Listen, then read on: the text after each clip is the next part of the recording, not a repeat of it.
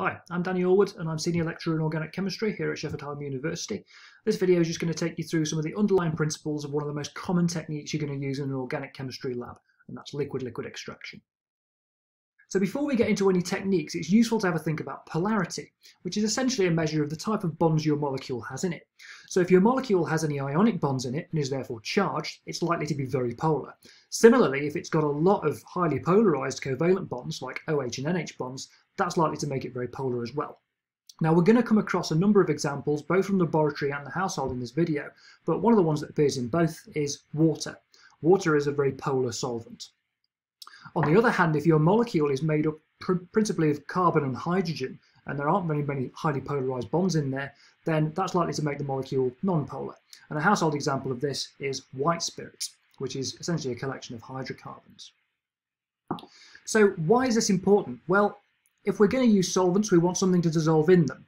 So there's a rule that like dissolves like. So polar solutes tend to dissolve in polar solvents, and non-polar solutes tend to dissolve in non-polar solvents. And from the household examples, we know that this is true. So we know that sodium chloride, table salt, dissolves very well in water, but it doesn't dissolve very well in non-polar solvents like white spirit. So if I take some salt here, some sodium chloride, and a bottle of white spirit, if I just tip some in here, you can see it's not dissolving. Okay, it's staying where it is. Whereas if you pour it into the water, it will dissolve. So sodium chloride, because it's highly charged, is a polar molecule and prefers to dissolve in a polar solvent like water. On the other hand, we have cooking oil over here, which is a very non-polar molecule. And we know that if we take cooking oil and we pour it into water, it will separate out into layers. So if we pour some cooking oil into this bottle of water, you can see that there is a layer of cooking oil now sitting on top of the water. Whereas if we take the cooking oil and pour it into the white spirit, give it a little bit of a mix, you can see that that's now dissolved. So we can use this affinity for various phases, whether they're polar or non-polar, to separate compounds out, and that's kind of the point of liquid-liquid extraction. So if we take our white spirit and our water and we actually pour them into the same container, so I'm just going to take the white spirit and the water and pour them together here. Then you should see that they formed two distinct layers with an interface in the middle here. And it's this property of these solvents being immiscible and having different polarities which is going to allow us to do some interesting things. So we need to be able to keep track of which layer is which is our polar layer and which is our non-polar layer, or which is our aqueous and which is our organic. And we can use the density of the solvents to help us out with that. Now the density of water is 1 gram per mil. So it depends on what solvent you're putting with it as to whether it floats on top or it sinks underneath the water layer. Now in this case we've got white spirit, which has a density of 0.79 grams per mil. That is less dense than water, and therefore the white spirit layer floats on top. So the top layer in this case is our non-polar organic layer, and the bottom layer is our water layer. There are some organic solvents that are more dense than water, but most of them are less dense. So when you actually do liquid-liquid extraction in the lab, this is the piece of kit you're going to be using. It's called a separating funnel. And you'll notice that you can pour your two phases in at the top, give them a shake, allow them to separate, and then you can drain the bottom layer out through the tap at the bottom. So I've just got a cartoonized version of this, and I've just swapped the organic phase here for something that you're more likely to come across in the lab, which is ethyl acetate. So what this technique is principally used for is separating compounds out and thereby purifying them. So if you've got a mixture of compounds, and as an example I've got aniline and sodium bromide here, if these two compounds are substantially different in terms of polarity, which these ones are, sodium bromide is very polar, so would like to dissolve in water, whereas aniline is reasonably non-polar, so would prefer to dissolve in organic solvent. Just by partitioning them in the separating funnel, you'll actually separate these two compounds out. Now, if you pour out from the separating funnel, right through the tap at the bottom, into some beakers, you've then separated these two compounds out. Now, the benefit of using organic solvents here is that many of them are volatile, and ethyl acetate is as well. So what we can do with the organic fraction is we can allow that solvent to evaporate and therefore isolate our pure, nice white powder in this case. our pure organic compound.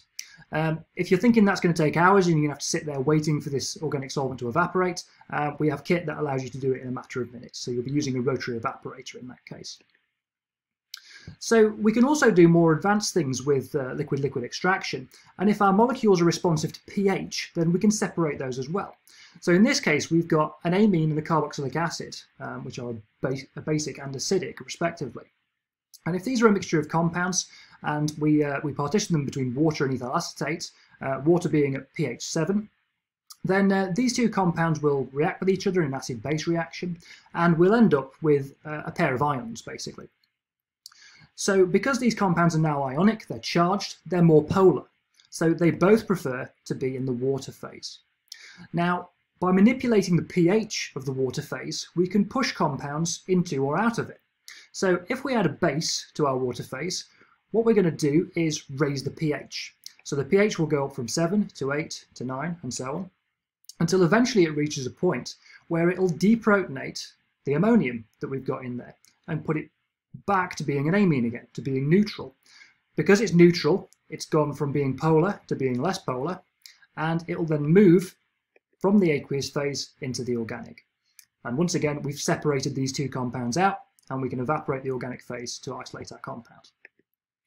If we go back to the original setup here, if we do the opposite, and we add an acid to lower the pH, down from 7, eventually there'll be a point where the pH is sufficiently low that it sticks the proton back onto that carboxylate salt and neutralizes it. So we've gone from a polar carboxylate salt to a relatively non-polar carboxylic acid, and then that compound moves into the organic phase. We can then evaporate the solvent and isolate it. So going back to our household example here with water and white spirit, I'm going to take some turmeric. And turmeric has got this molecule curcumin in it, which is what gives it its yellow colour.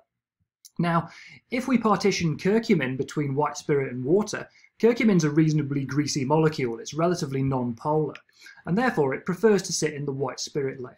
And we can see that here. You can see that the top layer, the white spirit, is bright yellow because it's got the curcumin dissolved in it, whereas the water layer is relatively less yellow.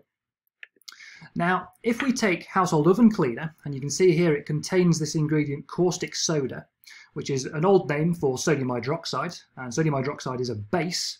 If we add this oven cleaner to the mixture, then we're going to change the pH of the water phase, and that will allow us to manipulate where this curcumin ends up. So if we add our sodium hydroxide to our water phase, we're going to increase the pH from 7 up to 14, and that's going to deprotonate this curcumin molecule and make it charged. And because it's charged, it will then prefer to be in the more polar solvent, which is water. So it'll move from the organic phase to the aqueous phase. And we can see that here, where the bottom phase, the aqueous phase, is now brightly coloured, and the top phase is comparatively less coloured. So I hope you found that video interesting. If you've got any questions, please feel free to email me.